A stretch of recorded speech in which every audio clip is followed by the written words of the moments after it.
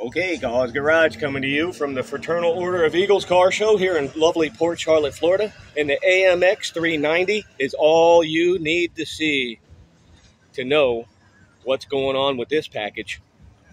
This is the Corvette killer, as it was popularly known. 390 AMX American Motors Experimental. You got, what, 6, 7, 8 inches chopped out of the car. It's a two-seater from the factory. And yes, you see that Hurst T-shifter? All business, baby. You got these things out on the quarter-mile strip.